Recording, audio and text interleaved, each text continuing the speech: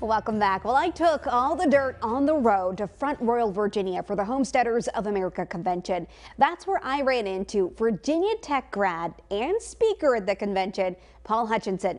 He gives us all the dirt on something he says he gets a lot of questions about: fig trees.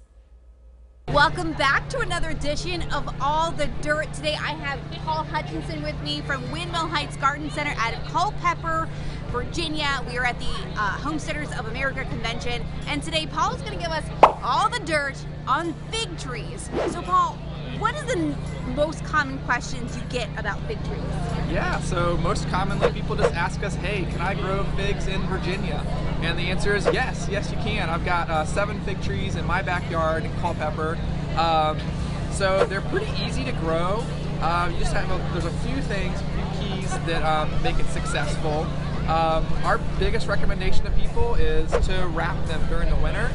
It's just a little bit too cold here in Virginia, so I build like a cage around them and stuff them full of leaves, or I'll wrap them in like an old quilt or burlap.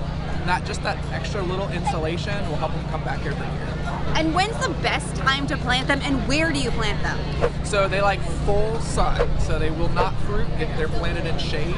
So like the south side of a house where it gets direct sun is perfect.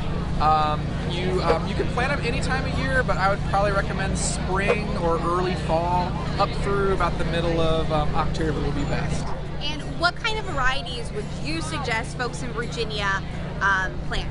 Yeah, so I've got a bunch of different varieties in my yard, but I really like Chicago Hardy, Brown Turkey, Lattarula, LSU Purple. Those are some good ones. And what are some of the benefits of having a fig? I know a lot of people love having figs.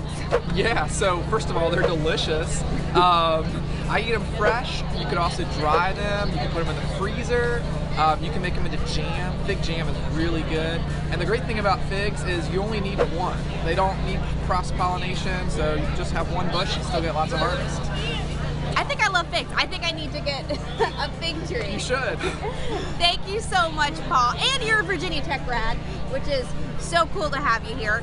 Thank you so much today for giving us all the dirt on figs today. I learned a little bit about them. I hope you did too.